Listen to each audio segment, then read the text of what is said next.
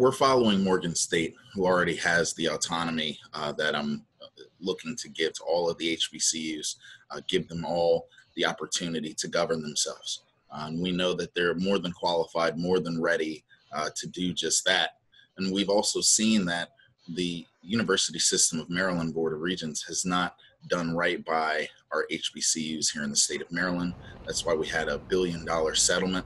Um, to go to the HBCUs specifically, it's really important that we allow them to self-govern and give them the autonomy moving forward.